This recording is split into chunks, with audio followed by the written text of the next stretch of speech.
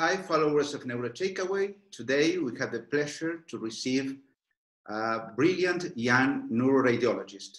I'd say a futuristic neuroradiologist, Professor Mai-Lan Ho. Mai-Lan is a Director of Radiology Research, Director of the Advanced Neuroimaging Core, Chair of the Asian Pacific American Network, and Clinical Associate Professor of Radiology at Nationwide Children's Hospital in Columbus, Ohio. She focuses in interdisciplinary team science in neurogenomics, neurocomputation, and neurocognition. In her background, she has been in some of the best institutions in the world, as Stanford University, MIT, Harvard Medical School, UCSF, Washington, etc. So without more delays, I would like to go directly to the interview.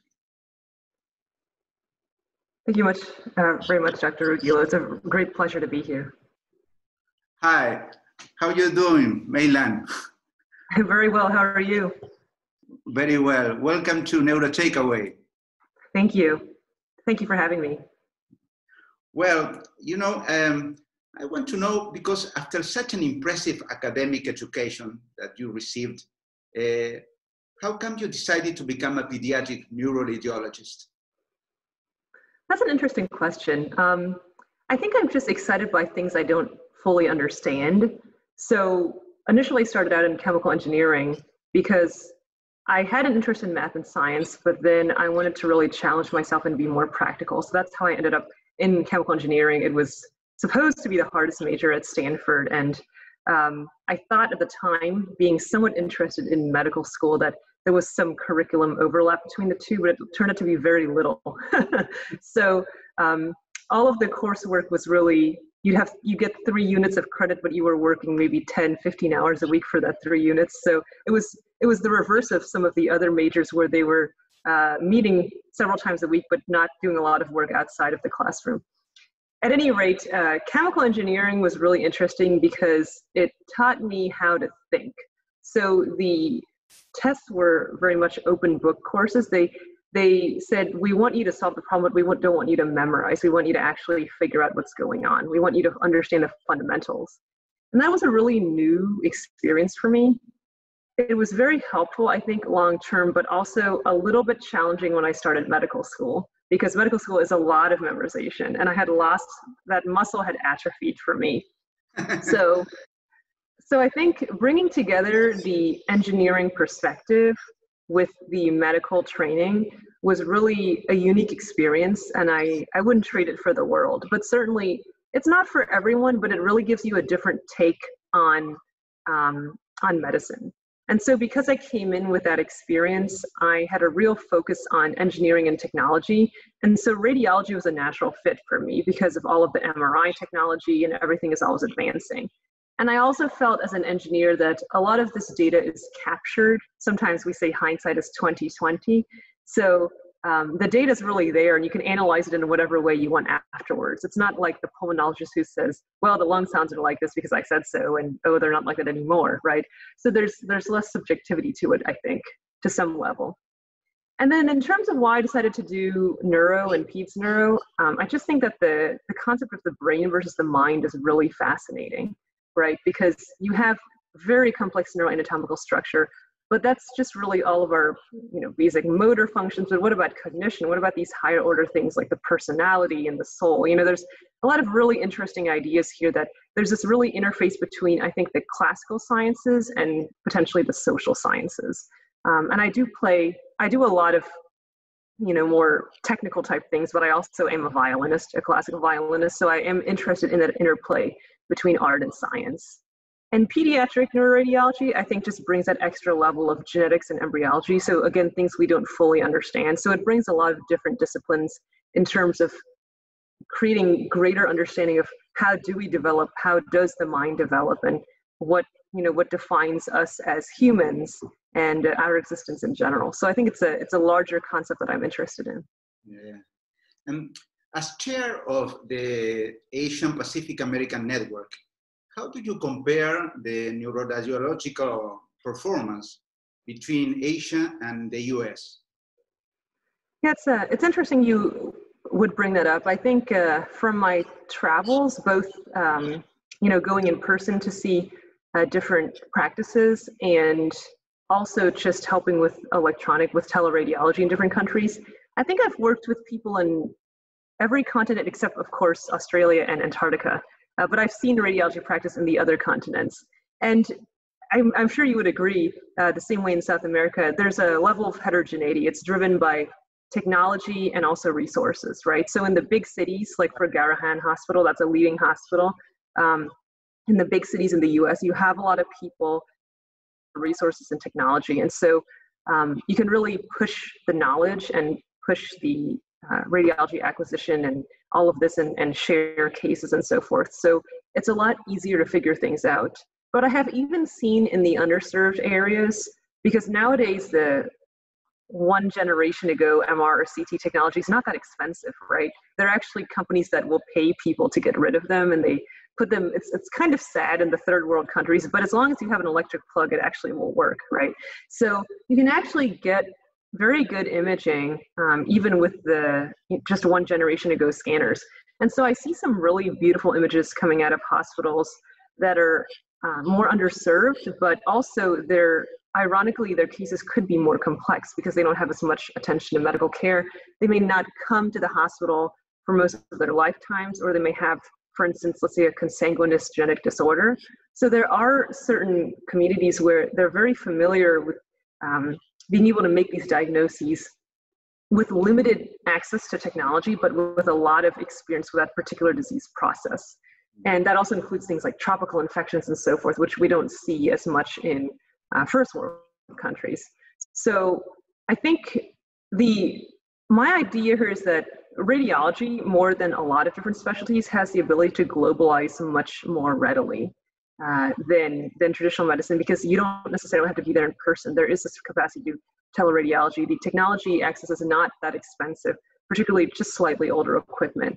So by really grouping together expertise, by having exciting cross-country collaborations like this, like the visiting professorships, like different pro bono teleradiology, we can really pool expertise, and we can bring people who know about, let's say, genetics and embryology and MRI physics, together with people who have these very difficult diseases and need time-sensitive help in terms of what to do next. And so I find that a very interesting intersection of knowledge that I wouldn't say that it's really, performance is relative in the sense that you can only do the best with what you have.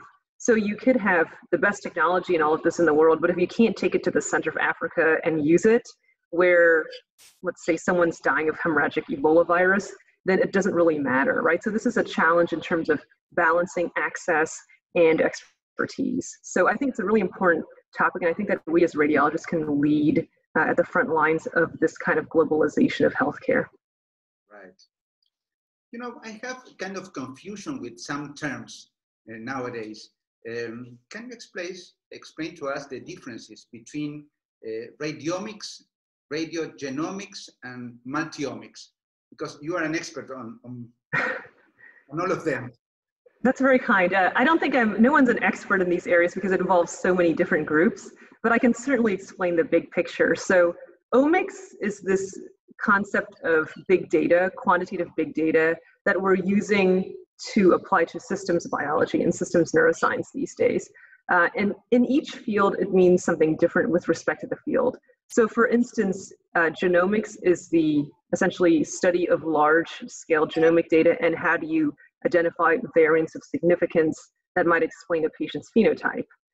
Radiomics is an analogous term used in radiology, where rather than just looking at semantic features that we might describe as radiologists, this is enhancing, this is very enhancing, this is faintly enhancing, this is cystic, this is hemorrhagic, right? So we're imputing from our human experience, having read many cases, to do that. But a radiomics features would be, you could use semantic features, but you could also do quantitative features, so textural analyses.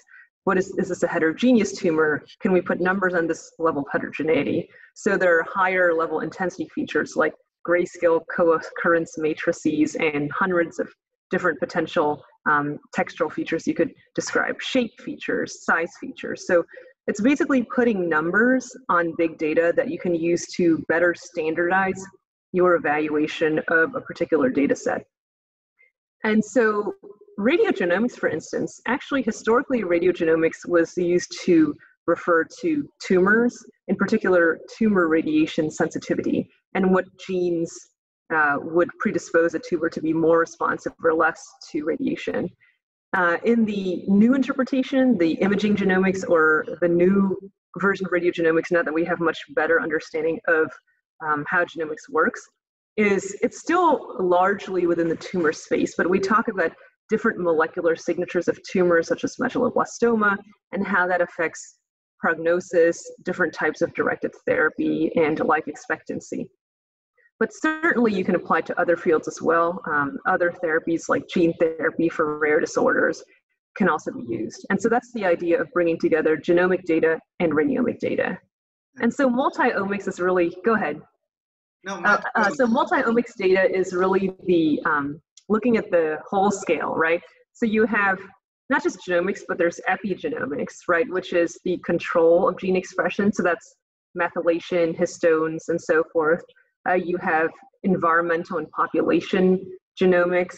You have the phenomics or clinomics, which is lab values and quantifying, for instance, facial features. So you can look at the dysmorphisms and genetic malformations, and just putting together all of those different data, metabolomics, you can go on and on, but essentially integrating all of these large data sets in a way that enables you to move toward precision medicine, which is essentially saying, all right, I have this cross-section of data from any given individual. How does that predict their disease risk? How would I treat them? How can I predict and counsel them in terms of their life expectancy, and how can I best provide them with care? Okay, interesting. I from imaging on imaging, sometimes it's very difficult to differentiate a normal variant from a congenital abnormality.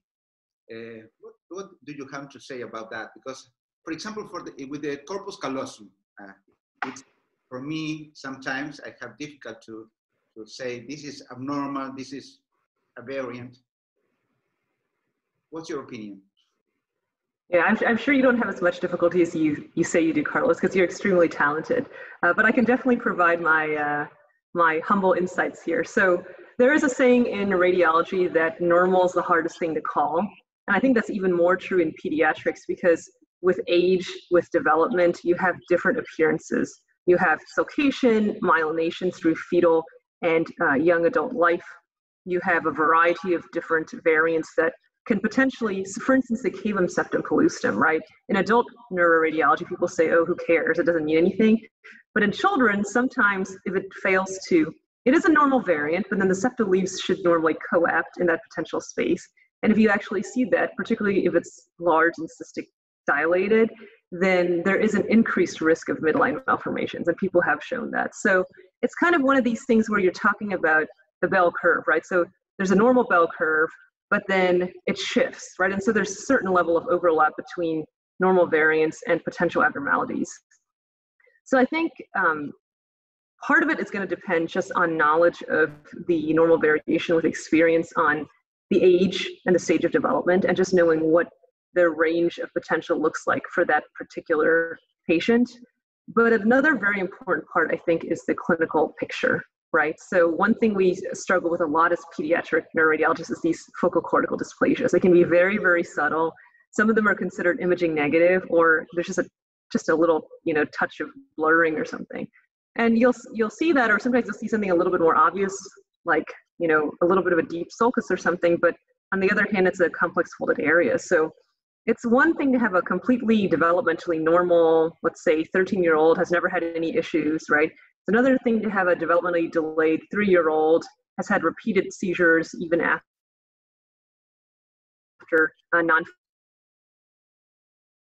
It's a very different clinical. I think that with our current imaging techniques, particularly when we're just looking at mostly anatomy, there's certainly things we could be missing, both false positives and negatives, but it's really important to put it with a clinical picture, because it's really a Bayesian analysis, right? It's looking at a pretest probability and saying, what is the harm what is the added benefit versus risk of reporting something a certain way, right?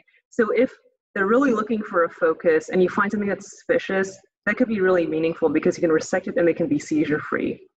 If they're really just doing a rule out and they have a headache and otherwise they're normal, no one's concerned, maybe they were in a minor car accident, then yes, okay, maybe we are missing a dysplasia, but on the other hand, maybe they'll be healthy for most of their life or all of their life and not have this morbidity from an unnecessary surgery. So I think a lot of times it's also just putting it into clinical context and really appreciating as much as you can, having a good knowledge of the normal development, but then also accounting for the clinical history, I think is really important. That's very important. I agree, completely agree. The problem is that sometimes we don't have that information, at least in... That's true too. That is a common issue, and either lacking or incorrect, frankly incorrect, misleading clinical information. And these are always problems, and so again, it comes down to Bayesian analysis. So I don't mind doing addendums on reports if something becomes highly suspicious, but I also don't like to put disproportionate weight on the clinical. So there are people who will kind of look at the history and then go looking for that one thing that is suggested. And I find that to be a very misleading way because a lot of times the clinician the MD may not have even been the one who put the order in, right? It was just someone passed it on to someone. And so you get kind of tunnel vision that way, and you need to keep your differential broad to start. So certainly there is like an informed, careful satisfaction of search, and then you should put some weight on the clinical diagnosis, but it should not be 100% for sure. I totally agree. What's your reaction when you receive a genetic test that says likely pathogenic mutation? I have to admit that most of the time I don't have that experience. Most of the time the genetic testing occurs long after the radiology has been reported. We have certainly in our U.S. healthcare system a number of delays with insurance reimbursements and so forth. So most of the time, if genetic testing is recommended, it happens after the MRI based on the results of the MRI. And then usually what we see, and there's a rare minority of cases where the suspected diagnosis is confirmed. So we do a single gene or more often a gene panel, and one of those is positive, likely pathogenic or definitely pathogenic. The large majority of the time, it's variant of unknown significance. And this is a problem, right? That the VUS can be anything. It could be no significance, or it could be we just don't know yet. And for these cases, what we usually do, the practice we have here at our Genomic Institute is they'll have someone like me, someone who's specifically interested in neurogenetics, review the case for any subtle imaging features that may have been not mentioned the first go around. And then in about 6 months to a year, they actually do a reanalysis. So they'll go back and deep sequence based on the additional imaging phenotype that was found. They'll actually pay more attention to those genes. And then they will also do a literature search to see if any new variants have been reported in the interim in major medical journals. So I think that unfortunately the slam dunk approach usually doesn't happen right away. It's a bit of a delayed gratification. But I think our role as radiologists is really important. A well-trained pediatric neuroradiologist can find fairly subtle features on the MRI, and that can completely change the course of the genetic testing. Genetic testing is not a gold standard per se. If they don't do deep sequencing, if they're just looking at the whole genome or the whole exome, it's very different from targeting certain genes and saying, I'm going to sequence this particular set of genes related to those particular malformations on MRI 100 or 1,000 times. And that's much more likely to succeed, particularly if you had these rare somatic variants. So there are cases that are slam dunks, but most of the time it's the unknown significance where you have to keep following up. And then the MRI input does really play a big role, as does the other case, but it's much more rare. You wrote a successful book, a textbook about neuroradiology science. I wonder, is it possible to define a clinical entity, a congenital malformation entity from an imaging pattern? Can we assure that? Yeah, that's a great question. So the longer I go on in my career, the less I like the word pathognomonic. everything that I was taught in med school or radiology training about pathognomonic was not true. So in life, it just makes sense that nothing would be 100% ever, right? Even things that you swear like, oh, this is a classic meningioma, right? And then it turns out to be something else on biopsy. So I think that signs are helpful, particularly when you're in training. There are certain features on imaging that help us to kind of understand the growth pattern or the origin of a lesion, or for instance, a metabolic disorder like the tigroid pattern of MLD. But these are fairly few and far between. And then as we understand more and more about genetics, I think that that golden age of saying, okay, this metabolic disorder and this MRI phenotype are one-to-one linked, right? Because it depends on the mutations, even for any, just a single gene disorder, right? It depends on the severity of the mutation. So do you have complete loss of the protein product, or is it just partially dystrophic? And then you have the epigenetics, and then you have multiple genes in the same pathway that can create phenocopies. You have environmental effects that can create phenocopies. So it gets more and more complex. So I would say in practice that, I don't believe in pathognomonic science, but there are certainly some features, particularly if you put together a constellation of imaging features and, potentially a certain kind of clinical presentation, it can be very highly suggestive. So I don't want to discourage young people from learning these signs, but I just want them to take it with a grain of salt, because everything in medicine should be. They help a lot. In cases of mosaicism, where the brain is probably the only tissue that harbors a certain mutation, what can we do to confirm the diagnosis of a genetic alteration? That's a really insightful question, and it's ahead of its time, in fact. So you are correct that when you have a somatic mutation, by definition, it only involves part of the body. It's a post-zygotic mutation, and so only that segment of the brain in or face may be involved. So really the only way, if you're getting an MRI and you suspect, let's say, an overgrowth syndrome of the brain, the only way is to get tissue from the affected area at the moment. So some people, so let's say if it's a tumor or an epilepsy case, potentially it may be possible to go in and get brain tissue, but that is of course very invasive. If you are looking to be less invasive, sometimes the skin of the face. We actually have a lab here, for example, that does what's called organoid development. So you can actually take fibroblasts from the skin or the cheek, and you can deprogram them into stem cells, and then you can reprogram them into brain cells, brain organoids. So you can actually model early development of these mutant cells. So you could recapitulate in an in vitro model these same overgrowth features. So it's kind of cool. So we've done that for tuberous sclerosis and some of the focal cortical dysplasias. So that's kind of the answer for today, right? There is something called liquid biopsy. So this is the concept that they're using now with the cell-free DNA or the circulating DNA for the fetus, because the placenta, the placental blood barrier is not complete. So there's maybe 100th or 1,000th. There's some very minute percentage of DNA that will float into the mother's blood. So that's how you can gender and test for trisomies and so forth in the fetus. And so you can actually do something similar. They have done this with CNS tumors. So you can look at blood, or you can look at CSF and potentially detect molecular markers of the tumor.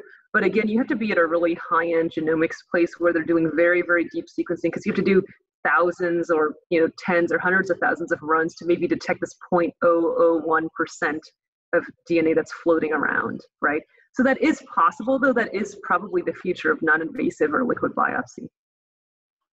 Have you recently changed your approach to cortical malformations in terms of your report, taking into account the new concepts of polymicrogyria like cobblestone cortex and so on?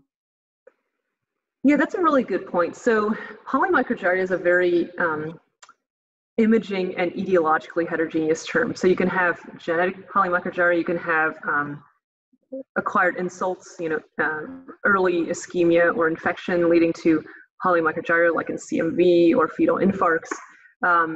So it can be very, many different causes. And then in terms of the imaging appearance, that's also heterogeneous, right? So at conventional 3 Tesla, they talk about the fine, irregular, and then you have the coarse, palisaded, and the sawtooth forms of PMG. But I've done some work with the ultra high field or 7 Tesla MR, and actually all of those forms look very similar at 7T. So they all have these very tiny soul sign gyri, but it's just a question of volume averaging, right? So at 3T, we're getting all of the tiny ones that are collapsed into one voxel, and so it looks thicker and more palisaded, but it's really just a bunch of tiny irregular ones. So they do look fairly similar on very high field imaging. And certainly on pathology as well, there's certain common features in terms of the irregularity, the gray-white junction, the cortical organization. So that's why the diagnosis is logic, but we're moving towards that level of microscopic MR with the ultra-high field techniques.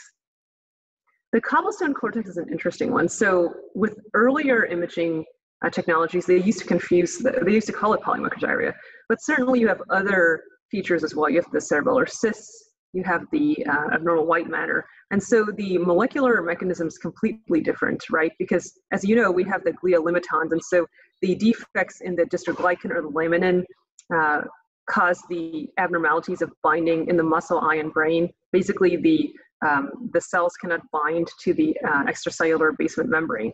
So what happens is you get these little gaps in the glia limitans, and in the cortex, you have overmigration. There's defects in the molecular layer, so the cortex does not know when to stop, so it keeps migrating through, and so you get this little cobblestoning through. And then the situation in the posterior fossa is a little bit different. So in the posterior fossa, the external granule cells migrate, they're guided by adhesions to the glia limitans. So when there are failures of adhesion, you actually get these little cystic inclusions, these little leptomeningeal cysts. They're just CSF-lined peripheral cysts. So they used to call them peripheral cerebellar cysts, but in fact, they're little CSF inclusions. So it's all molecules in embryology. The other piece is the white matter, right? So it's thought that the water homeostasis in the myelin, that this process impairs that. So then you get free water exuding into the white matter. So it all comes down to molecular mechanisms and to pathologic findings. And that was how they actually first discovered cobblestone cortex, that they looked at the pathology and was totally different, that the cortical cells were normal, but then they were just piled up through the basement membrane. And they looked at the cerebellum and it was the same thing with the adhesions. And so the only way we're going to be able to tell is, number one, by radiologic pathologic correlation with molecular models like the organoids, and number two, by improving our imaging so that we have better resolution that nears microscopic. So yes, I do report these differently. When I see the spectrum of abnormalities with the cerebellum and the white matter, if I see that spectrum, I'm very suspicious for cobblestone or muscle eye brain spectrum. Of course, if you have the eye, then that's Walker-Warburg and the kinked brainstem. If I just see isolated irregularity in regional areas, I tend to call it polymicrogyria. We could potentially refine these even more in future because it's just semantic. But again, I just think it comes back to etiology and context. So are there other imaging findings? Do you have genetic testing or clinical features that make you suspicious for one versus the other? But I think it's a great question. Okay. I know that you are an expert on translational medicine. What's translational medicine and what does it have to do with neuroradiology? That's a great question. I'm not an expert. I don't think anyone is, but I will speak to it as much as I can do with decency. So the idea of translational medicine, the physician scientist, is really from bench to bedside, right? So we have basic scientists who deal with, lab work, and, they're locked up in their lab doing experiments that may never see the light of day. So they may make it into science or nature, but then what does the human population get out of it, right? So the idea is to actually translate these meaningful discoveries, right? To innovate by taking current knowledge and bringing it into the bedside. So where can these discoveries in science and technology impact patient care? So I think radiology is really well poised to honor this translational model of medicine because we deal so much with imaging technology, and it's constantly, the different vendors are working on new MRI sequences and better scanners and all of this, and certainly the other modalities as well, but particularly MRI and nuclear medicine tracers, for instance. So we have continually new and better ways to image the body, to learn more about tissue biomarkers, tissue properties, both anatomic and functional. And the challenge is to be able to take those different metrics and really relate them to precision medicine. So how can we take these biomarkers and validate them for predicting non-invasively different things about a patient? Because that really helps our clinicians, it helps our diagnosticians. So. Okay. When it comes to organize interdisciplinary team science in a hospital, which are the main players? Where do we start? Yeah, that's a really good question, and I think it depends a lot on the question you're trying to solve, because the idea is to bring the team together around a common problem, but to integrate different perspectives and have each person work on a complementary part of that. I will speak from the perspective of radiology or medical questions in general. I think, like we said, there's bench to bedside. So on the one side, you definitely need someone who's in basic science, drive the science of it, and to bring up cutting edge technology so that you have whatever the state of the art is to answer your question and then potentially to push it farther. Then you need the practical side, which is the clinicians. So you need a clinician partner, because generally radiologists don't know the patients, right? We image whoever comes to us, like pathology. So you need someone on the clinical side who takes interest in your particular medical question and is willing to refer and enroll and consent the patients for your particular research question. So radiology is really primed to be at the intersection of these two, because we already naturally consult across the hospital on the clinical side. We already interface with all these different groups, and now we're just doing it in a research capacity.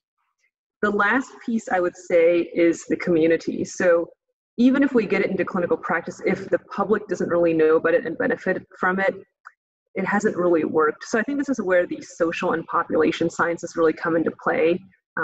There's certainly a degree of marketing and social media and those kinds of things as well, but just really getting the word out there, having good community partnerships, and making sure that you serve the population that you're intending to serve, potentially worldwide, if you can make the technology and the discoveries worldwide. What was the most difficult case that you've ever faced? I've seen some interesting cases. I don't know. It's hard to define difficult. I think it depends on the person, because some cases, they don't really look that difficult, but then when they go to biopsy or you get some genetic test back and you're like, what the heck, right? I didn't expect that. So, but then it's not really gettable in the sense that, well, okay, now we're going to learn from this, but there's nothing from imaging that would really tell you. And then there's certainly cases that are very complex. Like I see a lot of very complex genetic ones, and sometimes they lead to descriptions of new syndromes and so forth, but then they just take a lot of time and care. And then there's the really ugly ones, which are just, for instance, metastases that are everywhere, or something that's very, challenging to read, but not necessarily a diagnostic challenge, just more of a reporting challenge. So I think for me, the most challenging types of cases as a group are not so much with regard to what the diagnosis is or how I read it, but kind of the response of the clinician. Because in general, I think we've already alluded to this many times in the talk, but radiology really is not black and white, it's shades of gray, right? And there's a very Bayesian principle to it that certain things make it more or less probable, but nothing's ever really an absolute. And I think that most people in practice understand that, but once in a while you'll get certain referring physicians who really want it to be solid yes or no, black or white, and they don't really account for these shades of gray. And so I find that a little bit challenging, because I don't like to I want my report to be objective and not to be affected by certain, personal or outside factors. And so I find that wording a little bit challenging. So I think that everyone has these challenges with certain referring in certain groups. And I think it's a matter of trying to make sure you can stay true to yourself and really help the end patient while also respecting some of the intermediary parties, but to try to still remember that your ultimate service is to the patient. I agree. What will neuroradiologists be like in 10 years? How did you envision? That's a great question. I'm not sure that I or anyone else knows, but I can give it a guess. There's certainly a lot of hype right now, potentially overhyped, but about AI and the the role it will play in radiology. And I think AI is very hot, as you know, in many areas, self-driving cars and online marketing and all of this. So it's having a renaissance first in radiology, really, because we have the digital PACS system. So we have 20, 25 years of retrospective data that these deep learning algorithms can operate on, that whereas the pulmonologists or the cardiologists, you can't chase them around and force them to record heart sounds through their stethoscope for you to collect the big data to analyze. So we definitely already have AI algorithms that are being used experimentally to optimize workflow, to kind of standardize reports, essentially to serve almost as a trainee or a reading room assistant, right? And I think that, you know, you have to look at this as an opportunity rather than a threat, because we all deal with lots of, you know, mundane, annoying things. This is more an adult neuroradiology thing, but the degenerative disc disease in the spine and the, you know, old brains with atrophy and several multiple sclerosis lesions that you're following up, and maybe there's a new one, maybe there's not. So there's a lot of these very mundane tasks that don't require an incredible amount of skill once you've learned how to do them. I think AI can really help with, because certainly there's a lot of volume, and there's more volume. The scanners are getting faster all the time. So there's definitely more work than there are radiologists. So I think the opportunity for us, number one, is to focus on the really difficult and challenging cases, right? And to spend our time cerebrating on these challenging things and how we can reach outside our specialty and learn interesting things like genetics and embryology to better understand these complex malformations like the ones we've described. Another aspect, I think, also is that people overrate deep learning, right? So deep learning is really an artificial neural network, and it learns what you train it. So if you give it a training set and then you ask it to do an identical task, it will do it. But there could be all sorts of things you didn't predict. Maybe it's a different scanner, different institution, different data set. And so the performance can be really terrible sometimes. And so we really have to be the curators of the AI, right? We have to say, is this a reasonable result? If not, how can we better train the algorithm? How can we improve? So we're really the human element. We're the input into these very powerful computing tools. And so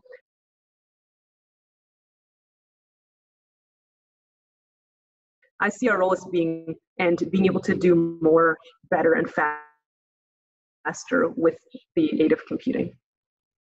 Okay. Tell me, in terms of neurocomputation, we have to think that our brain works as a computer does? I mean, we are computers in the end. It's a very interesting question. So there have, in computer science for many years, they've been trying to develop so-called perceptrons, right? So different forms of machine learning, machine intelligence. And it's only in the last several years with the GPU computing powers that this concept of deep learning has come into vogue. So deep learning is basically they're artificial neural networks, and they are just multiple layers of computing where you can weight the matrices and you can kind of model in a very primitive way the architecture of the human brain in terms of axons and dendrites. But it's not perfect. They're developing different architectures all the time, but it's really one layer communicates with another, and there's just many, many different layers and lots of computing power. So you can use it to classify, particularly for classification tasks. It can be helpful, what they call simple AI. And more recently, something that's come into vogue is these GANs, the generative adversarial networks. They can create fake data. So there's this web page, this person does not exist online, where the faces look very real, and I just trying to trick the algorithm to they can create synthetic images. There are a lot of different research in this area, but they only touch upon the very surface of what we understand. They're very simple mathematical models still of human brains. And so I would argue that it's really the inverse, that our computers are trying to work as brains do. And the more we understand about the brain, the better we are getting at it. So it's helpful, but still, even with the current power, there are many less synapses in your ANN than there would be in a human brain. And then you're not accounting for things like fault tolerance, like regeneration of the network, or relearning. So it'll learn something, it'll be fixed. So if it's learned incorrectly, it can't relearn. You actually have to retrain and so forth. So I think that us with our human insight and our morals and our ethics and our just different our outlook in terms of our philosophical outlook on life, we're really well positioned to guide and we have to, in terms of social responsibility, we really need to guide these algorithms in the right direction. But I think there's really great possibility for it as we continue to do it. And we're nowhere near this, what we call complex AI, where it doesn't have to be supervised and it can do any task whatsoever. So we're very far away from that, but we really should get on board and help steer the direction of it before we ever get to that point. Well, I don't want to take up your valuable time any longer. I thank you very much for accepting the invitation, but let me tell you something. I don't know how a neuroradiologist of the future will be like, but I guess it will be very similar to you. Well, thank you. I appreciate that very much. I think we're always evolving and always growing, so thank you. It's great to hear. I hope thank you so much. Our upcoming book have a lot of success. Sounds great. Thank you so much for the invitation. I really appreciate it. I'm very honored to be part of it. Okay, bye-bye. Thank you. Bye.